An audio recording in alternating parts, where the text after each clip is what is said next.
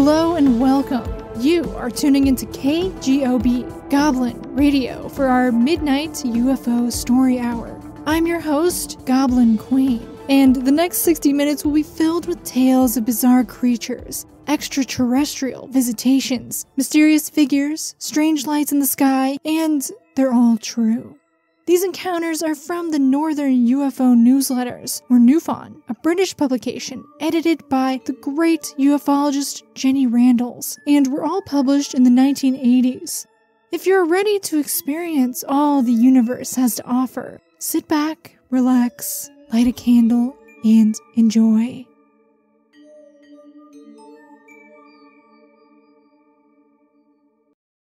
February 16th, 1980. 1 a.m., Edinburgh, Scotland. The witness is married with 2 children and aged 39 at the time of incident. He's employed as a bus driver. About 6 months before these events, he was troubled by a voice inside his head calling his name. He saw his general practitioner and went for a short course of treatment, but voluntarily stopped this before the incident as he felt it was doing no good. The voices continued.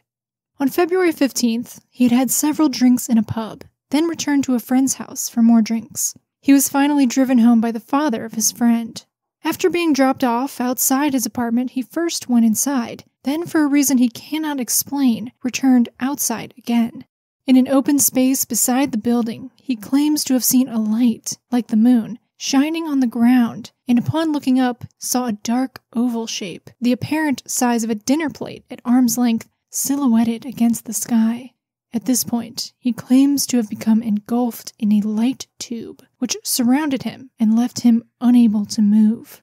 He felt numb, but calm and warm, and could smell what seemed to be strong burning matches. He now saw 3 figures emerge from the light at ground level. One approached and signaled to the others with a gesture to stay back. They were human-like, 5.5 feet in height, average build, wearing a one-piece suit of dark metallic silver. The face was covered by a brown visor, which had a round attachment, but no tubing. Under each shoulder was a bulge. The hands were covered by material that was darker than the remainder of the suit. The alien spoke in a voice like mixed foreign tongues, but after a while, he could understand, and they communicated in the mind. It gave him a message to pass on.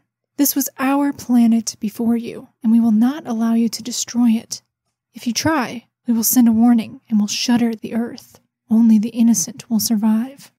The figure vanished, leaving the witness weak and dizzy. He returned home and called the police, who believed the witness to be drunk. The witness himself terminated the investigation, but the conclusion seems self-evident. There's some common themes and occurrences in this story that occur in UFO sightings, such as the clothing they were wearing, a one-piece suit of metallic silver. This is very common. Also that a message of sort of a ecological warning and encouragement of the preservation of Earth.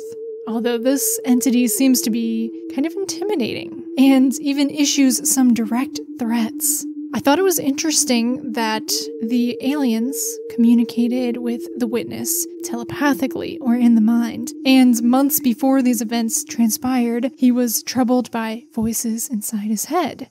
I wonder if these were also telepathic communications from aliens, or was this encounter an event of mental illness? It's hard to say.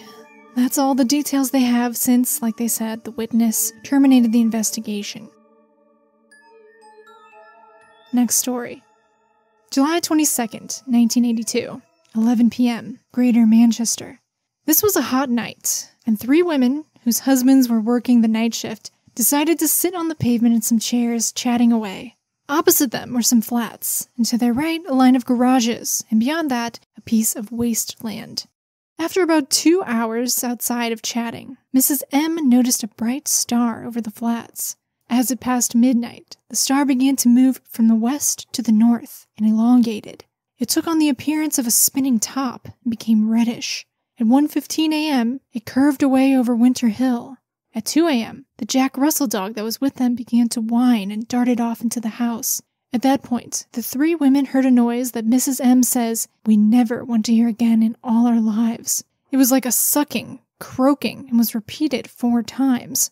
Suddenly, with a huge sucking sound, this terrifying figure appeared on the wasteland.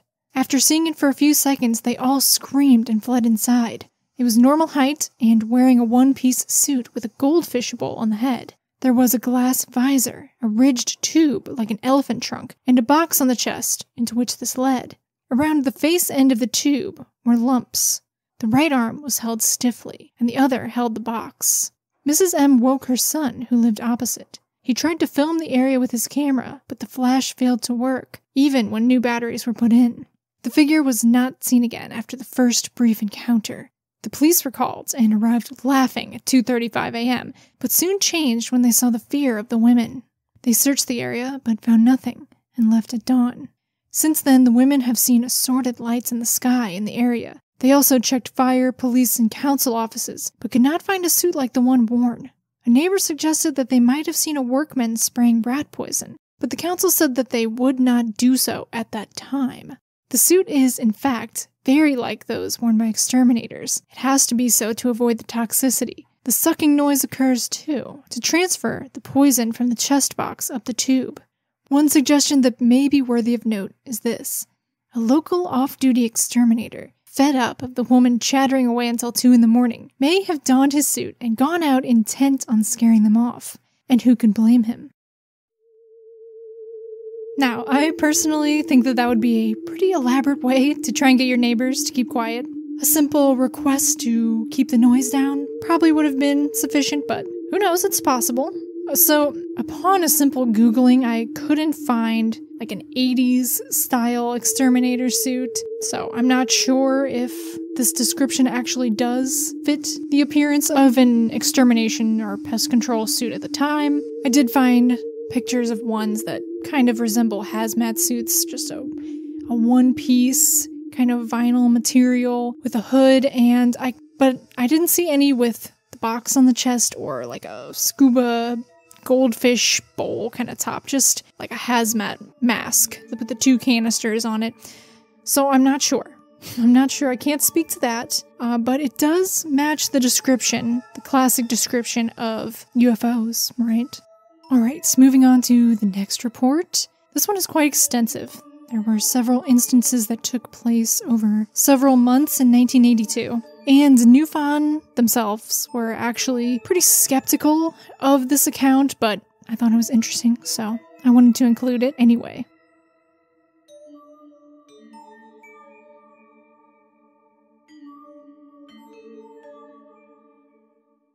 This account arrived anonymously from a correspondent, clearly a young man with a panache for reading comic books and a regular subscriber to The Unexplained. The post address was County Tyrone, and from the account it is evident he also lives near the border. He did not leave an address, and so his story stands or falls by the information he passed on through his letter. But this was very detailed and included several sketches. Here, for what it's worth, is his story.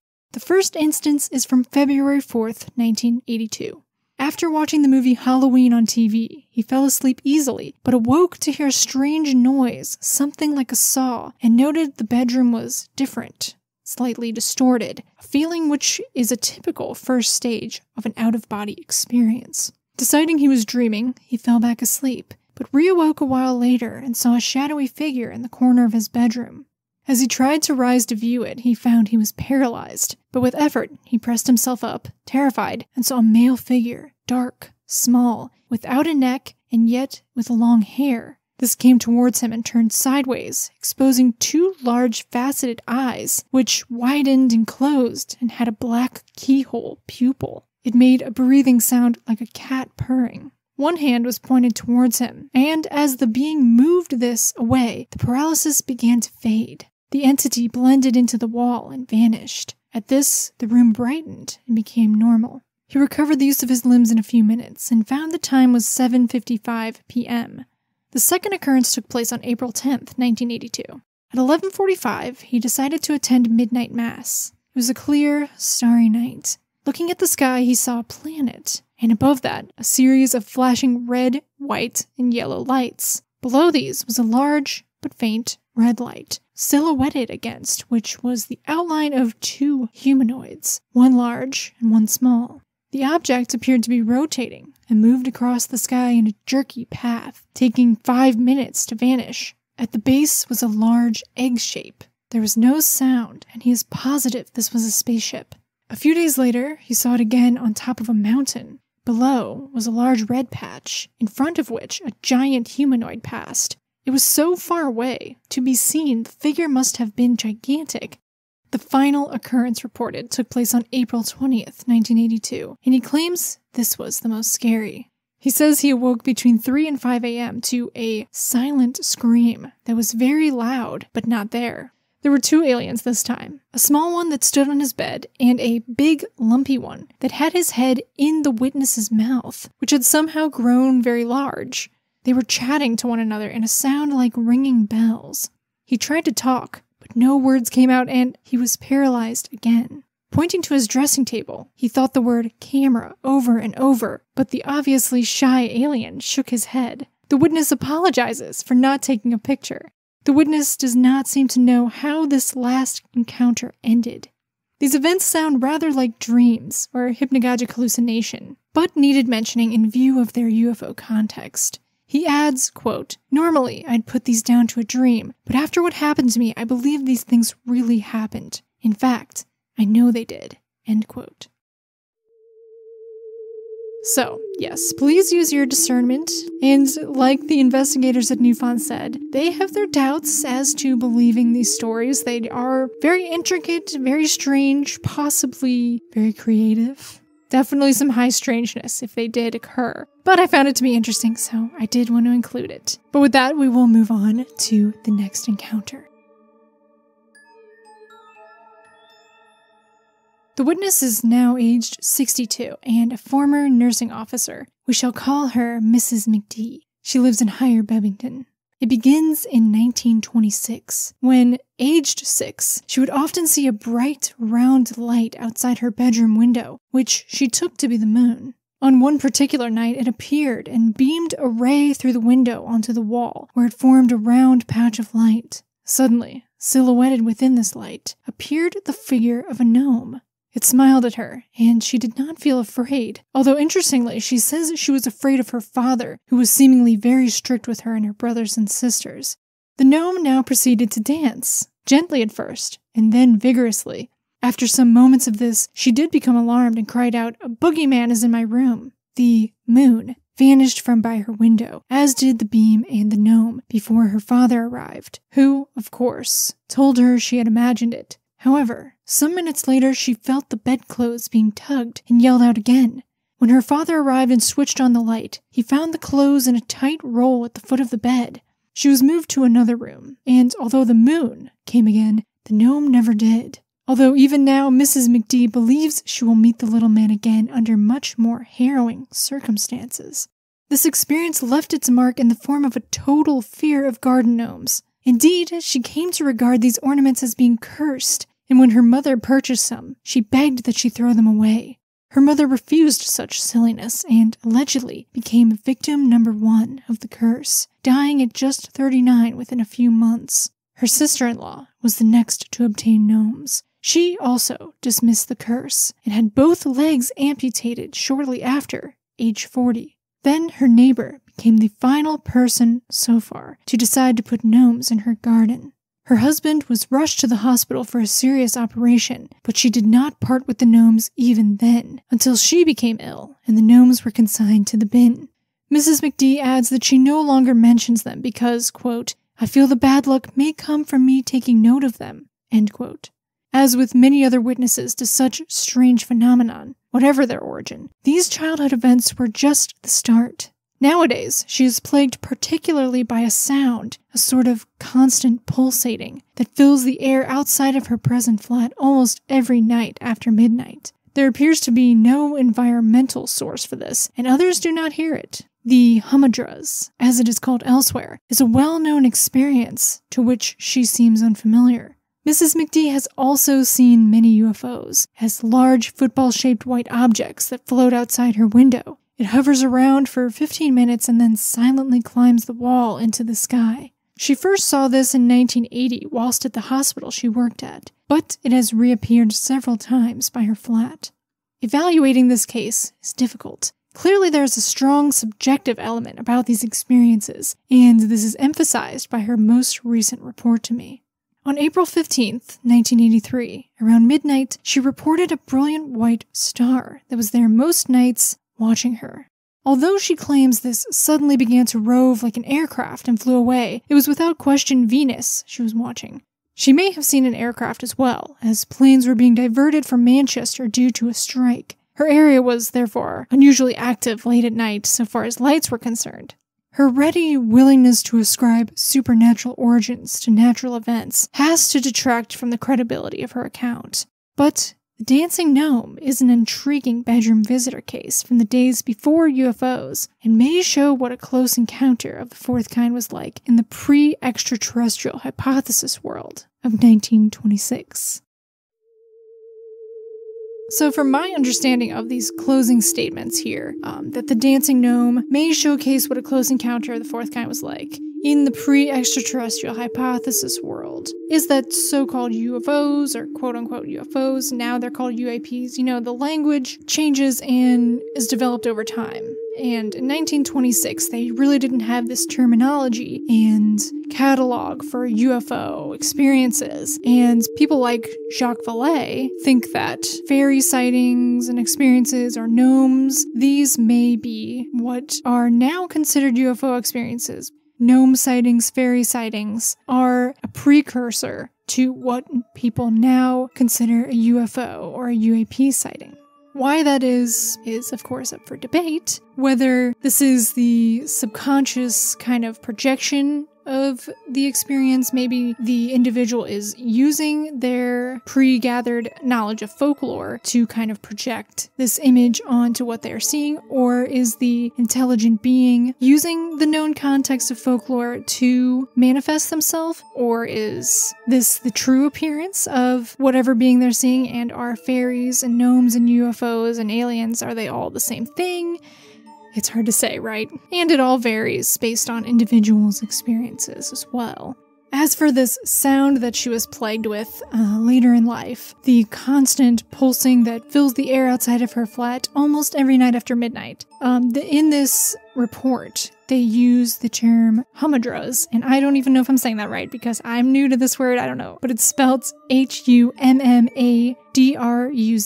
So that's just my guess. Humanoids, that's what it looks like to me. I was not familiar with this term, but apparently it is a term that is related to strange phenomenon, and a definition for it from Robert McFarlane is a noise in the air that you can't identify, or a sound in the landscape whose source is unlocatable. And that does sound exactly like what this witness experienced, Mrs. McD. She couldn't find an environmental source, other people didn't hear it. So I haven't read up much more on humanoids, but that's very interesting, and also really, really troubling if it's something you experience, right? Few things are as plaguing as sounds and unlocatable sounds and constant sounds. Think about people who suffer from tinnitus, so it's just a very troubling and frustrating thing to experience, I'm sure.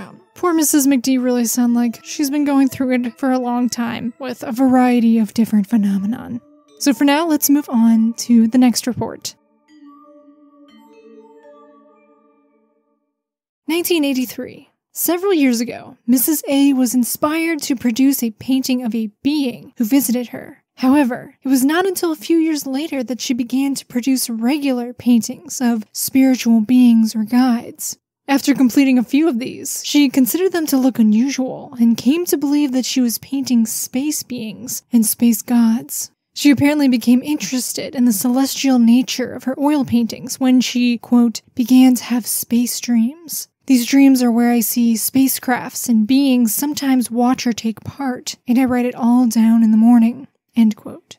They wear unusual headdresses and richly colored garments and have different colored eyes and faces.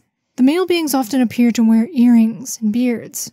Some strange lettering appeared on their garments, and she now produces a lot of alien writing, which fills more than 52 pages of her notebooks. She has no idea what it means, but hopes someone in the future will be able to translate it. She believes the originators of these messages to be real people and sees them often, both in dream state and awake. In one dream, she saw a UFO come down, seen by all people on Earth. The aliens wanted to help put the world to right. They wore suits with a kind of weapon and chased those who failed to accept them. She takes this to mean they will one day come in surprise. Wow, I would love to see this artwork that Mrs. A is producing of these alien beings or space gods. And the alien writing sounds really, really interesting too. I wonder what that looks like. So she also had the common dream or message that the aliens want to help put the world right. Could be an ecological message, perhaps it's a political message, or both. But again, there's two sides to it. There's the want to help, but then there's the threat of violence on the other side. A very interesting encounter, and now we'll move on to the next one. John Casey is a 68-year-old Irishman, now living in Leeds. He related his only close encounter from the days of his youth. At the time, it was not regarded as a sighting of a UFO, but a meeting with the Shi-Gui, or wind spirits. The date was May 25th, 1925, and John was 10. He lived in a very remote village in County Cork, Southern Ireland. There was no electricity, and of course, no aircraft or motor cars. When night came along, everything went pitch dark. It had been a warm day, and was now almost completely dark, when he went to bring back a bucket of water from the well. As he walked along a track, he suddenly saw a large oval disappear and move in his direction. He stopped, and it came right overhead. In size, it was half as big as the full moon, and its color was golden yellow, glowing from the center. It pulsed as it hovered, and then moved off in a straight line over the house, before suddenly curving to the left and vanishing in a flash. The day had been warm and the evening hazy, which suggests that this might have been an encounter with an atmospheric, unexplained anomalous phenomena akin to ball lightning. John further recalls that his parents and grandparents, and even great-grandparents, had passed along stories of their encounters with the lights, going back into the 18th century. The descriptions, white or blue, or usually yellow or red lights that suddenly burst into life, floated along, and then vanished, sound rather like marsh gas, this being an area of peat bogs. Even so, this is a fascinating reminder that UFO-like events are nothing new, only our interpretation of them. Now, I must say, I am partial to stories about fairies. That's one of my favorite topics. So, naturally, I love this encounter. They mention the Shi-Gui, which is the Irish word for fairy winds. And I know these to be a gust of wind or even a whirlwind type of phenomenon, where perhaps you're working in the fields and the corn or whatever you are working on or cutting will be kind of swept up in this whirlwind. And to see that kind of thing, of course, seems otherworldly, and many people would think that it is the presence of fairies working alongside you, perhaps taking their share of the harvest, and it's advised not to look directly at the fairy wind, as you could come down with some sort of illness or bad luck, or maybe even be taken yourself. So I find it interesting then that in the story they call it the Shi-Gui, the fairy winds, but he doesn't really mention any wind. He mentions seeing an oval, kind of a moon-sized oval that was golden yellow and glowing and pulsing with light that then shot off across the sky. And that sounds very much, to me, like a modern UFO sighting. And later, his family members mention seeing these kind of lights going all the way back to the 18th century, which is very interesting. But I thought it kind of sounded more like maybe like a will-o'-the-wisp kind of thing. A colored, bobbing, or pulsing light, which would be something that you would see definitely out at night and could potentially lead you astray. Of course, a natural explanation for this phenomenon is, like they said, marsh gas, which can create bioluminescence as gases are being released from swamps or bogs at night. I'm not discrediting anyone's experience, and of course I find it very, very fascinating. And now we will move on to the next story. The witness is a 39-year-old factory worker We shall call him Alan. After his sighting, he struggled to find someone to believe him. His wife thought him mad. His mates dismissed his tale, as did the local paper. Eventually, he found Jenny Randles' address and wrote to her. Here is his story. January 27th, 1983, 9:10 p.m. On a clear, cold night, Alan was walking north along the banks of the disused Essington Canal. This runs parallel with a motorway. His intention was to walk to visit a friend, and the time is thus only approximate based on his departure time from home in Small Heath. The distance was more than 2 miles, hence the shortcut along the decayed and litter-scattered canal. But Alan is very fit and able to cope with this.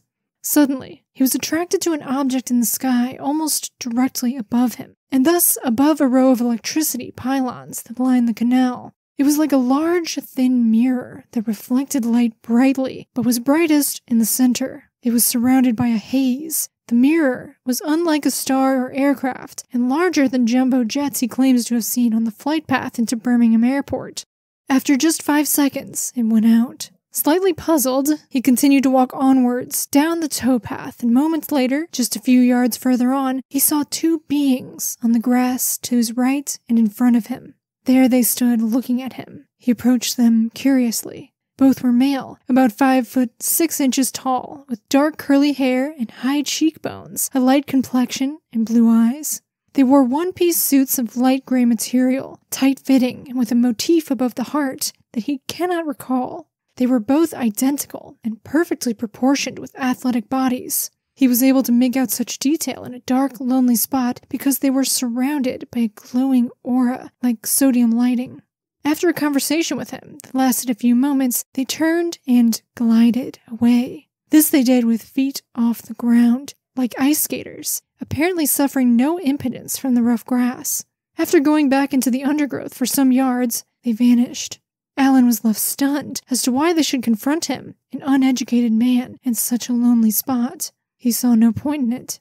The conversation was spoken in English of an educated level. It was spoken in a mechanical, robot-like fashion through a perpetually open mouth that did not move. Both spoke in unison. They asked him to go away with them on a journey, but he said he did not want to leave his wife. They told him he would see her again, but still he refused. Then they promised to reward him, but again he said no. Bracing himself for restraining action or force, he was pleased but surprised to see them depart. Alan returned home stunned, but received no support from his wife or those he tried to explain the events to.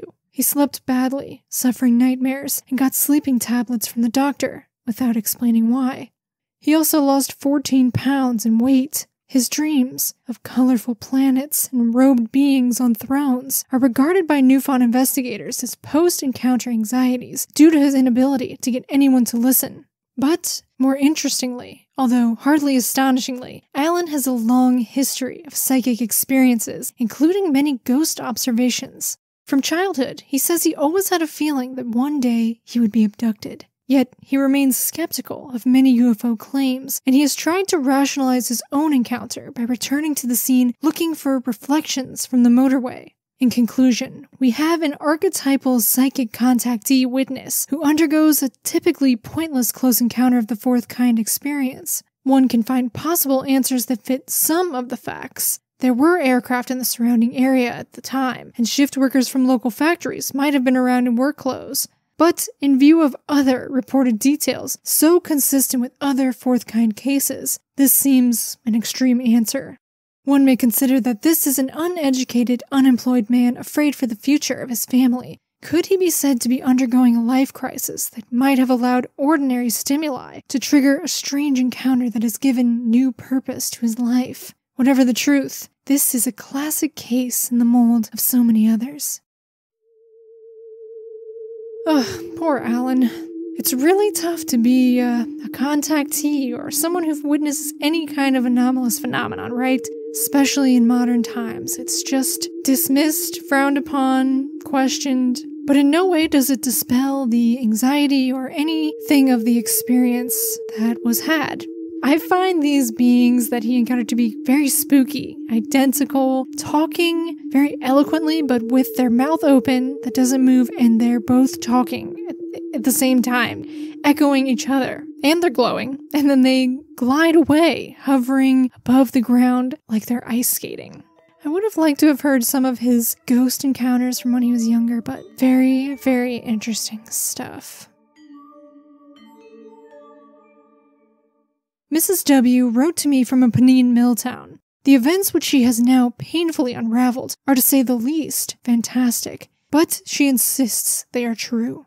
The story begins in December 1969, when she lived in Birmingham with her first husband. She was barely out of her teens and qualifying with a degree as a teacher. Her husband told her one night that they were going on a journey. She had to prepare for a shock, and it was some kind of test. From his voice, she knew it was not a joke. They got into their car and drove off, but details of the trip are hazy. They then arrived at a house which was dimly lit. Some people were standing around a long table or bed, and she was laid upon it. A weird medical examination then began, using strange equipment she only vaguely recalls. A strong sense of shock overlaid the experience, and her mind was, quote, interfered with. There was a tall, thin man in the party, with a long nose and white beard. He had heavy eyebrows, and actually told her, "Remember the eyebrows, honey." Later, one of the group said to her, almost as an aside and in a wry tone, "They will think it's flying saucers." Her next memory is of being told by her husband that they were going north, but she does not recall how this happened. Images flash into her mind that included the present house she now lives in and other unfamiliar houses in Hebden Bridge and Bradford. It was all very dark as this occurred. As they stood in the last house, her husband clicked his fingers and she found herself back in the room in Birmingham on the bed from where the journey had begun. She had no recollection of the ensuing time lapse. He then explained to her who he really was. He was human, but she will not elaborate. To prove that he possessed full knowledge of the future, he told her political matters then secret, which would later be demonstrated. He then told her how her life would unfold, explaining in detail many events that would occur. However, he told her that this information would be in her mind and would only be retrieved at the relevant future point. He gave her mnemonics to help recover this information when she began to sense the time was right. He then told her to forget everything, which she immediately did. The next day, her first husband left her and said he was going abroad. She has never seen or heard from him since. Eventually, in about 1978, memories began to come back, triggered by incidents in her life. She was by now remarried and realized that back in 1963, she had been shown her future husband and all about their life together. As mnemonics came to her, she was able to recall things before they happened and tell others to prove these predictions. They were all fulfilled, and she thinks that there are no more major ones to come out, except perhaps the houses she saw. But she cannot be sure, as memories of this abduction are still unclear. Quite what to make of all this is hard to say. The parallels with UFO abductions are obvious. There is little doubt Mrs. H believes it. Indeed, she is certain that she was taken into the future with the aid of future technology and given her life plan that was then put into her subconscious to guide her. What an incredible story. That's honestly pretty unlike anything I've ever heard. I have heard of other instances where houses seem to be the place of abductions and medical examinations and things like that, and so maybe they're actually some sort of craft or alien ship is what is thought after, and they're somehow cloaked or transformed to look like a regular house. You know, I myself did once have a dream of a house that I would visit in the future. I had this dream when I was really young. I'm not sure what age I was, but all the dream was just kind of, a subjective view, just like I was looking out of my eyes. I couldn't see myself. There was no other people, and I was just walking through this house, starting at the front door and weaving through the entire house, going up the stairs, going through all the rooms, and taking in different objects. One object that I still remember is a rocking horse. Not a wooden one of those plastic ones that was on the metal frame and had the springs. I remember that. Anyway, so I had that dream, and then years later, my mom started dating someone she would later marry. And when I visited his house for the first time, I immediately remembered my dream because it was the exact same house. I saw the rocking horse. It was the same layout. It was very, very strange and very visceral. Anyway, let's now move on.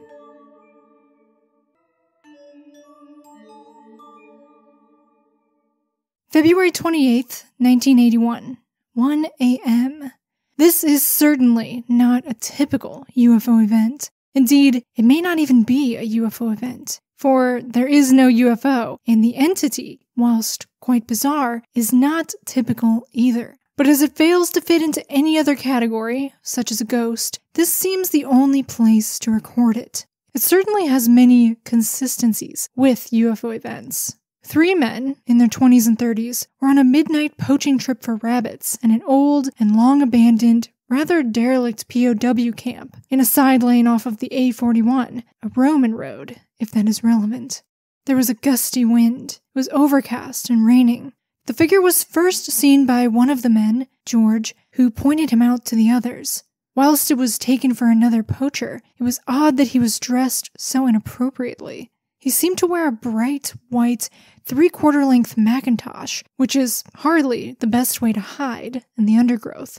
Suddenly, the man began to glow very brightly, and as the area was dark, with no moon and no nearby lighting, this somewhat perturbed the watching young men. The figure now began to pulsate or throb in different colors. The head was red, the eyes a kind of laser red, and the rest a mass of luminous green and yellow.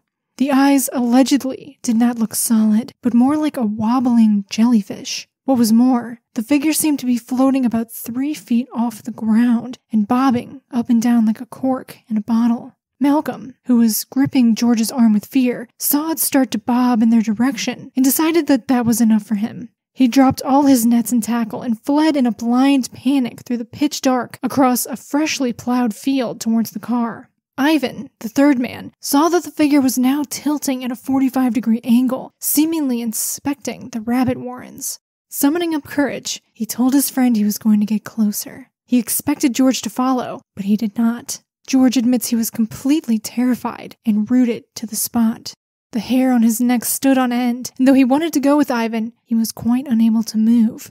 Meanwhile, Ivan had reached a boulder about 20 feet from the warrens and squatted, partially hidden. The figure was now bobbing towards him. Ivan, bravely or foolishly, stood up to confront it. Apart from being 3 feet off the ground, it was of normal height and seemed to him to be intelligent, aware of what he was doing, but remaining silent. He tried to get it against the skyline to see if it was solid, but as he rose and bent down again, it copied his movements. It then began to pulsate faster.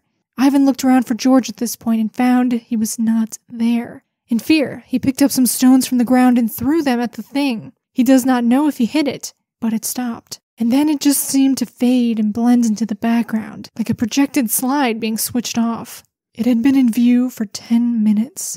They ran back to the car to join Malcolm and went straight home. George woke his wife and she attests to how horror-stricken he was. The incident was not reported to the media or police. The witnesses admit they felt most unlike trying to convince anyone this really had happened. Isn't that a unique sighting? Can't say I've heard anything like that before, and I understand why NUFON had a hard time categorizing this entity. Hard to say if it's a UFO or a ghost, but definitely fascinating to hear about, right? I've got some more stories with some odd little creatures coming up, so let's move on. Winter 1937, 8 p.m., Rotherham, South York. Not a UFO case, but an interesting entity observation. The witness was walking his dog along a dark lane by a pit hill when he saw a strange figure running very fast down the steep slope.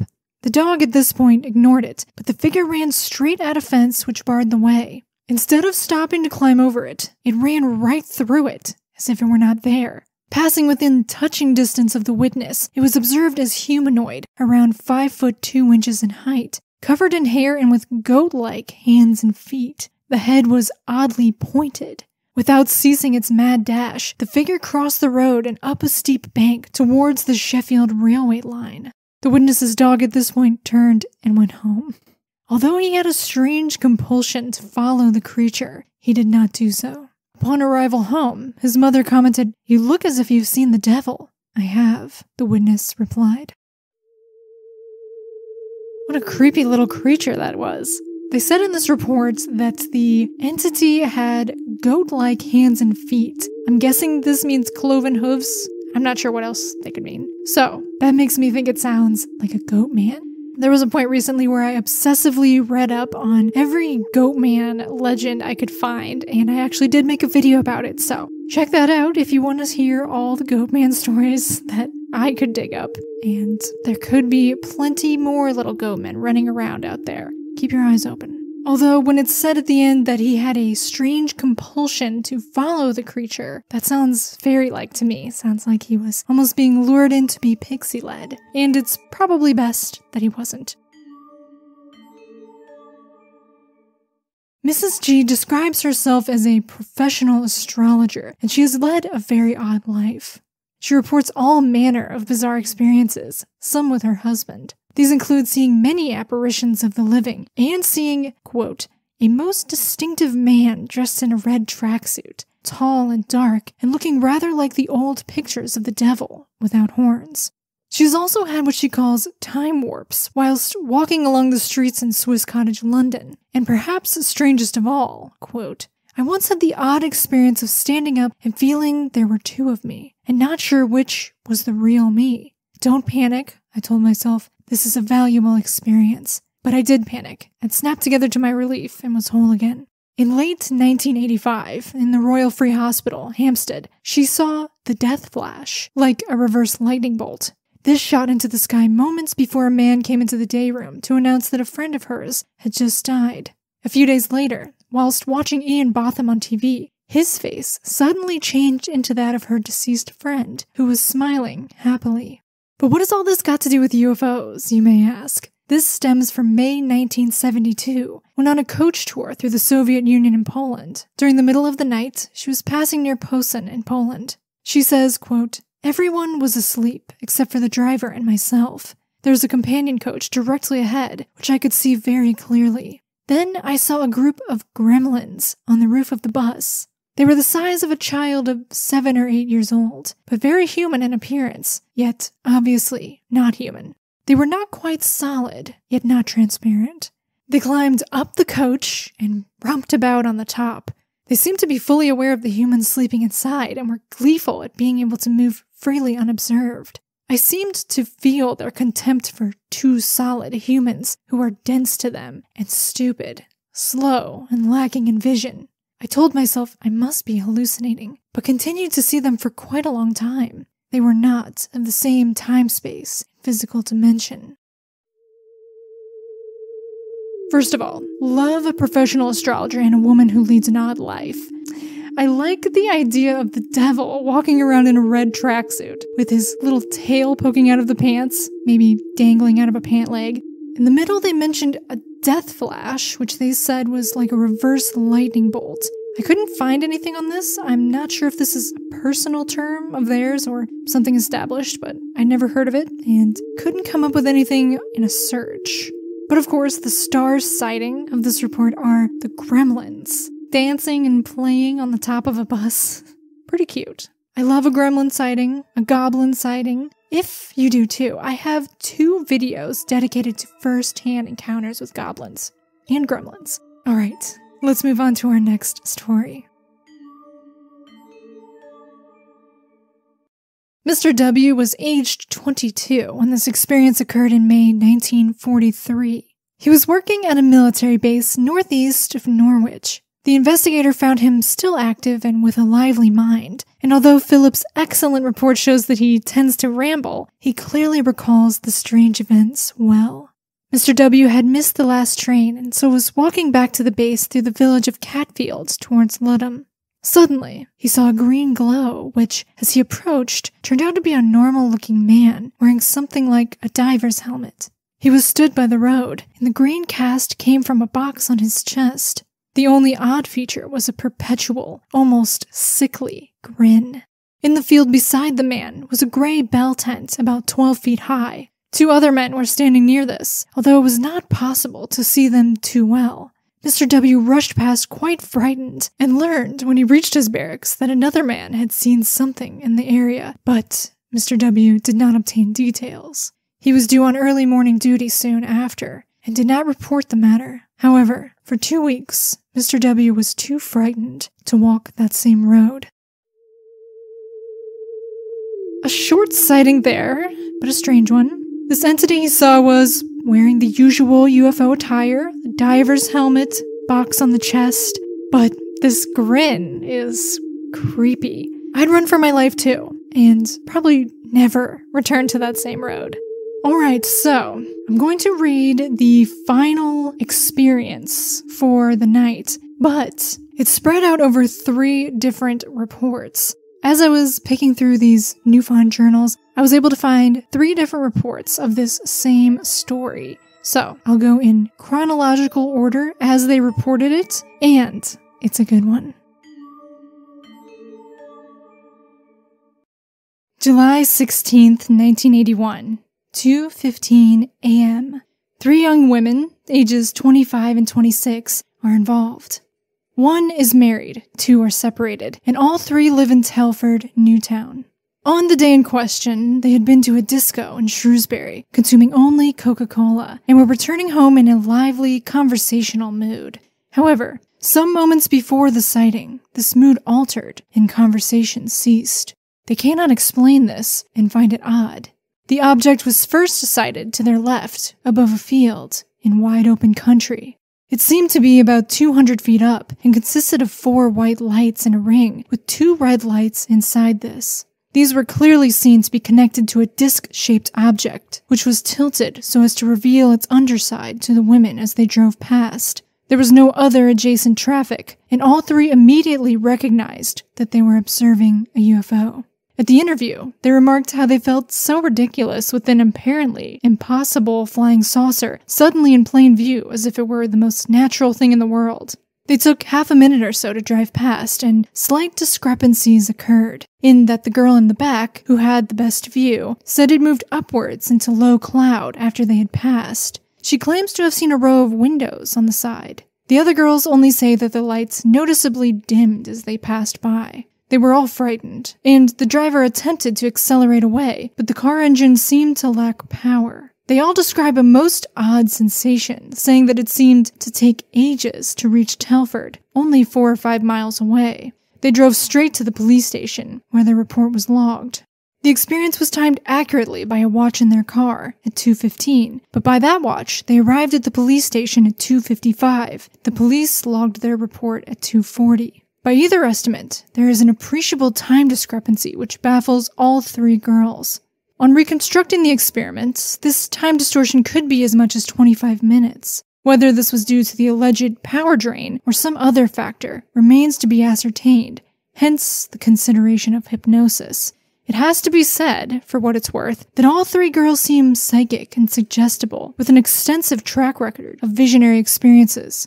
The girl who had the best view is apparently very susceptible to trance states, had a UFO sighting when she was a child, and claims she has always had the feeling that she would be contacted one day.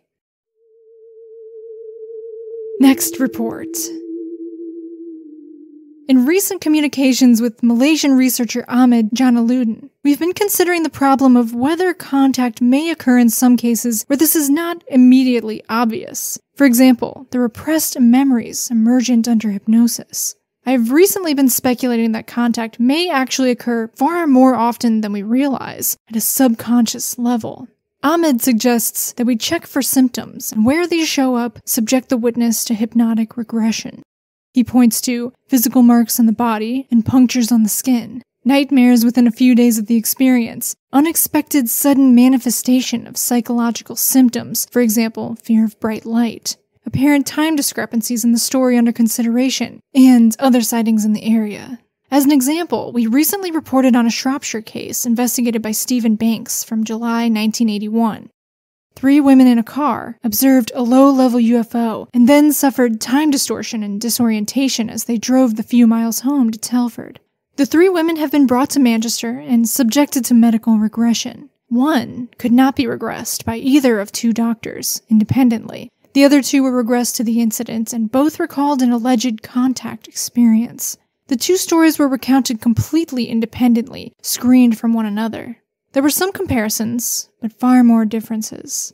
Rosemary finds herself separated from the others, floating out of the car. She is in a room with a central table and light pouring out of the walls from no visible source. Both of these are remarkably common close encounters of the fourth kind motifs.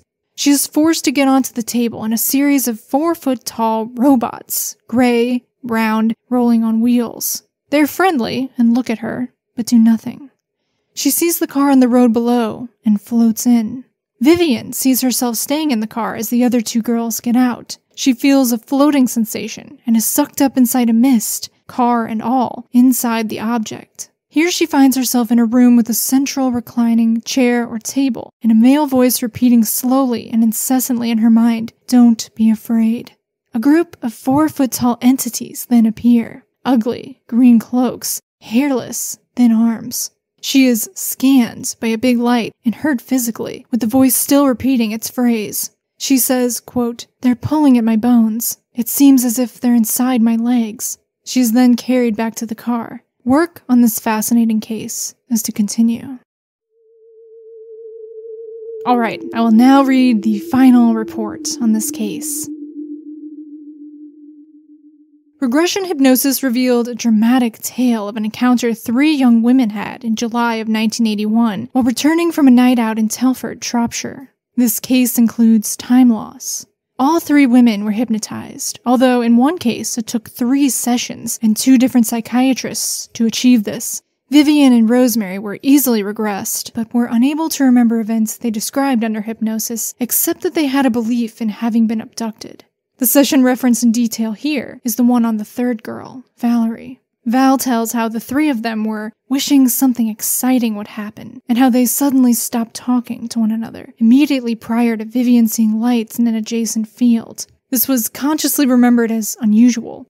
They all looked and saw a domed object with a row of windows across the middle, hovering above the field. This description is given in very similar terms by all 3 girls. Val, however, recalls under hypnosis she saw the UFO as a light in the sky before Vivian spotted it in the field. For some reason, she had determined not to say so. When Val calls out, "It's coming toward us," her fear notably mounts. The doctor constantly monitors blood pressure and pulse, which proves this. The UFO glides. We are now past the point of conscious recall, and Val throws her hands up to her face and cries, "The lights are hurting my eyes. I feel funny." She goes lightheaded and dizzy, feels a painful light inside her head, and is paralyzed. Vivian is still with her in the car, but Rosemary has vanished. These facts are again verified in the other sessions. "I don't know what's happened," Val calls out and realizes the car is stationary with the doors open. She decides to get out and try to find Rosemary. Outside, all is black. The UFO is not visible. "I can feel it's here, but I can't see it," Val says. The bright light comes again, giving great pain to her head as she staggers off trying to find her friend. Vivian stays in the car. After a moment or two, Val gets too frightened and turns to go back, but something touches her on her shoulder, and then she feels as if someone is carrying her. A slow and gruff male voice speaks, "Don't be afraid." It is slow. Under hypnosis, Val gives an amazing rendition of this deep voice, quite unlike her normal speaking tone. Valerie then says, "I feel as if I'm being sucked up." And, with the voice repeating itself several times, she finds herself in a triangular room with no furniture and all alone. She is there a long time and wants her friends desperately. Under hypnosis, she is asked if it is happening or if she thinks she is imagining it. "I feel as though it's really happening," she says. A male and female entity come into the room, but every time Val tries to recall them, she feels a pain in her head. She knows they are 6 feet tall, with dark shoulder-length hair and blue eyes, with whitish skin and a green cloak on. They ignore her and seem more interested in her clothing. The female entity takes off Val's shoes and tries to walk in them. Val is told that the aliens want to examine them, quote, "to see what we are like." Vivian was selected at random from the 3 of them to be medically examined. Rosemary was simply to be observed to see how she responded. The sessions on these 2, conducted immediately after each other without possibility of collusion, both concur in these key respects. As to who the aliens are, Val was told, "You are not to know," and then, "You would not understand." The session ended with her belief that there was a memory of some events still missing, and that it was gynecological in nature. We could get no more. What is interesting are not merely the many comparisons with other abduction cases, but also the unusual level of agreement between 3 witnesses independently hypnotized. Could a fantasy be so interlocked? All right, there you have it. A pretty interesting and harrowing report. I do find abduction stories to be very fascinating, and I know that they are extremely troubling and even traumatic to those who actually have had the experience, so I don't intend to sound insensitive, I just find them extremely interesting. And I'm particularly interested in encounters that happen in cars. I don't know why. I even have a whole video dedicated to stories that happen while driving on lonely roads at night. There's just something about this setting that's very eerie to me. And if you're alone, then it's a good place for you to enter a trance-like state. Driving on a dark road and no traffic, you can kind of slip into that autopilot where you might be more susceptible to some kind of supernatural event. But this was a group of people and they were lively and talking, so it's not likely that they were in that trance kind of susceptive state. As for the hypnosis, the regression hypnosis though, I don't know how I feel about hypnosis or regression therapy personally. I've never had the experience, so I can't speak from that. But it's been kind of tainted by unethical practitioners, right? It's much less that I question the witness, and more that I'm wary of the therapist. But all in all, very, very interesting report, as were all of these.